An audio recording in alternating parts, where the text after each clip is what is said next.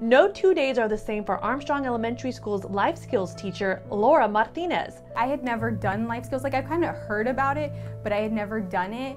And once they put me in that environment, I was like, oh my God, like, this is amazing. Like, this is truly what I wanted to do. Martinez says she starts each day with a clean slate, leaving the past behind so her students can get the education they deserve. They are kids just like any other kid.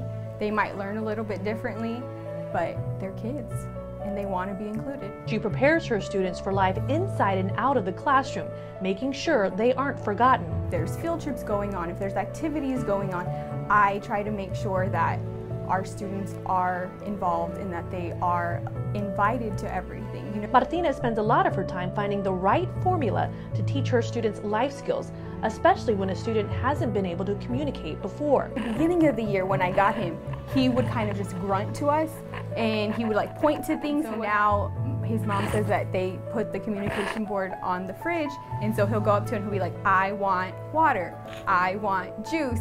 And so she was so excited to see that excitement. Like, I'm not a parent, but I'm sure having your students, your child speak, like, I can't even imagine what that feels like.